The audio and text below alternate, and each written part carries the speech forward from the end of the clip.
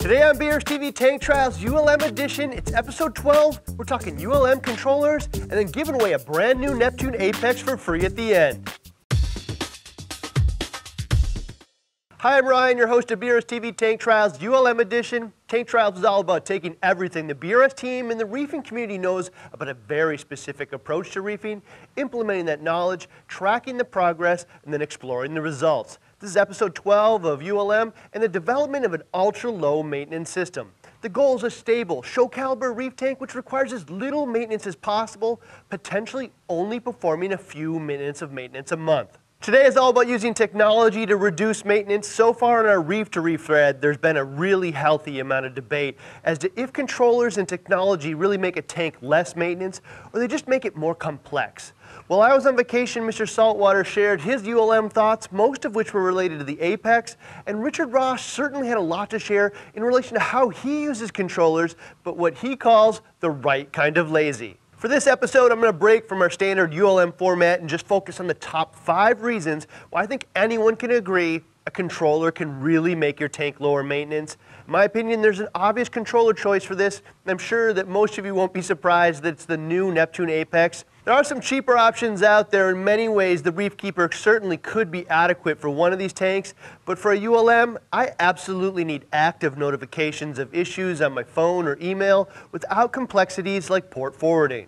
In today's technology era, with some of the more advanced and expensive controller options, I also fully expect to be able to view the tank parameters and equipment status from basically any type of PC, Mac, tablet, or mobile device at home or from the office or even on vacation. But in addition to that, I actually want to be able to perform 95% plus to the programming options and set up tasks from any device as well. I just can't be hauling around a controller to the PC or the PC to the aquarium with a USB connection when I need to make significant changes to the tank or any of the programming. So the Apex just meets my needs and expectations. I did plan on putting something lower cost like a Reef Keeper in at least one of the tanks like the Softy and Polyp tank, but honestly that just doesn't make any sense considering I can use a single Apex to control and monitor all 3 tanks. So all 3 tanks will be running off a single Apex with some additional modules for each. I'm going to start this off with the most literal interpretation of how a controller can reduce maintenance. Automated maintenance. The most obvious being automated water changes. This can be done using a series of bins and level switches, but much more commonly done with highly accurate dosing pumps like the Dose, which simply removes and adds a small portion of water every single day. We've been talking a lot about water changes' role in reefing these days, and maybe they're not as required with modern methods of reef keeping, but the debate becomes less interesting when water changes become almost effortless. If all I need to do is mix up some salt once a month, it certainly becomes an attractive option for maintaining ultra-low contaminants and natural seawater parameters in the tank. Controllers also automate all kinds of calcium and alkalinity maintenance, automating your 2-part dose, kalkwasser stirrer, and calcium reactor, providing stable chemistry that's important to a ULM. Related to that, a controller can also serve as an auto top-off to remove the requirement of adding fresh water to replace evaporated water. There are also aquarium controller-operated fish food feeders, which can be used for standard pellet-type foods or even dried particulate-based coral foods like reef chili. We had our Neptune Dose dosing liquid coral foods like amino acids, as well as automating much of the dosing related to KZ's Zeovit program, or even automating Avast Marine's Vive automatic Zeovit media shaker. The controller also automates all kinds of maintenance testing with pH probes, ORP, temperature, dissolved oxygen, salinity, and even PAR levels. Internally, we've even discussed using the PAR sensor and monitoring coupled with a testing apparatus to measure the clarity of water, or essentially the amount of yellowing pigments. This can let us know when it's time to change the filter media like carbon, or potentially even give us a window into the general water quality. However, most notably, the big news is Neptune's new Trident, which should be available in the reasonably near future and capable of monitoring and reporting calcium, alkalinity, and magnesium levels. You can put down the test kits forever because you're done with them. Honestly, I'm pretty excited about this because there's potential to know your alkalinity levels at many different points throughout the day, meaning that we may very well get a clear window into the rate of calcification and coral growth based on changes in pH, lighting intensity, or even spectrum than we ever had before. In higher demand tanks, it's certainly possible that we could find the exact PAR levels where alkalinity consumption peaks. In addition to that, there are a handful of feed and maintenance modes, which with a simple push of a button, trigger any number of actions you might want to happen when you feed the tank or when you want to perform general maintenance. Obvious things like turning on and off pumps, but even more advanced elements like turning on cabinet lights or automatically emptying your skimmer and skimmate receptacle. The second way a controller can make maintenance easier is simple calendar functions and scheduling general maintenance so it actually gets done. When you open up the interface, it will remind you what needs to be done and when, all super easy to set up. You can even add notes for anything that you might have noticed about the tank and when, document and chart any number of parameters within the tank. Most reefers will use this to track alkalinity and calcium trends for sure. That said, number 3 is probably the biggest one for me related to helping us all maintain a ULM. That's peace of mind when you can't physically put your eyes on the tank or don't have time to check on every last piece of equipment frequently. Peace of mind may not seem like maintenance at first glance, but if I'm spending mental energy worrying about the tank or my home, that's seriously one of the largest and most undesirable tasks. It's perfectly okay to admit that you want a thriving reef tank, but it can't rule your life or be a constant concern. And if technology can help us achieve that safely, then why not? The desire to have an ultra-low maintenance tank could simply be because you're lazy, but this really isn't a lazy person's hobby, so it's more likely that there are more common, realistic reasons, like you have a profession or family life that has limited amounts of discretionary time. Maybe you're a doctor or a military officer that can be pulled away at any moment, travel a lot either professionally or personally, seasonally busy, or have a slew of kids running around the house demanding attention, or simply because you're a gear junkie and using technology to automate tasks is part of the fun and the hobby. In any case, the less time you spend with the actual tank, the more likely something will go wrong and not be noticed. This is very often the fundamental difference between a 1 and 2 year tank and 3 to 10. Your reef tank is essentially an artificial environment with many components of life support. A whole slew of things will certainly go wrong over the next 10 years. The difference between it being a bump in the road and a major failure is how quickly you're aware and what you can do about it.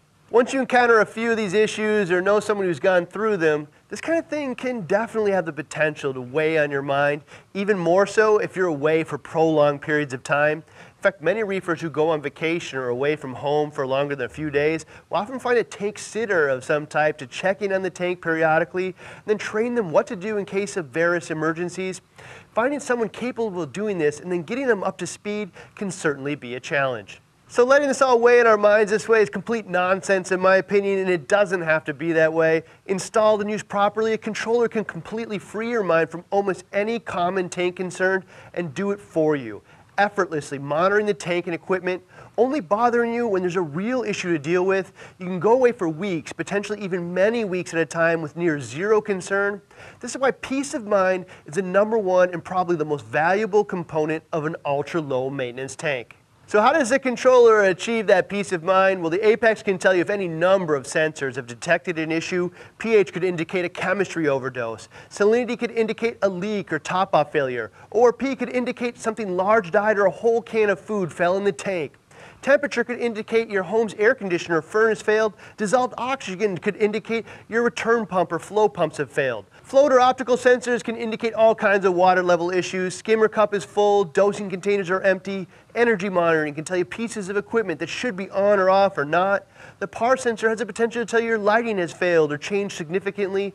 Leak sensors can let you know a seal popped or something overflowed and could start damaging your house if it's not cleaned up soon. Or even a power failure notification where basically the entire life support system is down.